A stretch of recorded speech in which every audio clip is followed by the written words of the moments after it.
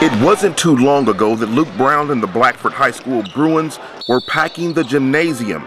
That was until COVID-19 forced a timeout across the entire planet. No more basketball games, no run for the state title. I want to win a championship so bad. I think last year, man, I know we would have won our regional. I was not going to let anyone in that regional beat us, and then semi-state we would have had a tough one, but we were playing well at the right time. But it all came to a halt. Everything canceled. Except Luke's workout regimen. It's a daily grind, multiple hours a day. Weightlifting and strength training and mobility and different things to try and stay ahead of other people. A new school year has begun, and it's Luke's senior year. He's doing virtual learning from home and working out during his off time.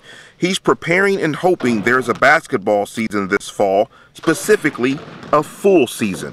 I would rather them just say no season than let us get halfway or to the sectional again and then cut it off. Luke, whose family is from Brownsburg, moved to Hartford City his freshman year to play for his uncle, who had just taken the head coaching job.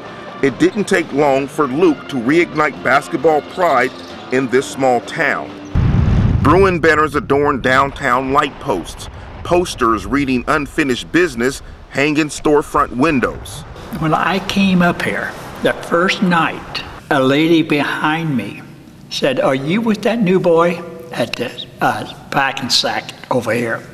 I turned around to her and I said, "Yeah." She said, "Well, I hear he's a pretty good ball player." I looked at her and pointed the finger at the people behind her. I said, you have no idea. You have no idea what Luke Brown's going to do to this town. He is going to change it completely. He arguably did just that, bringing his intensity, dedication, and high basketball IQ to Blackford. On this day, he put up 500 shots in an hour. Ridenauer, who has been Luke's personal rebounder for 7 years, chases all of them to help keep Luke in rhythm. We would do the same routine, and he has the same fire and determination. He never quits. Even with the uncertainty of a hoop season, Luke stays the course. All he can do is stay hopeful for one last run at Blackford.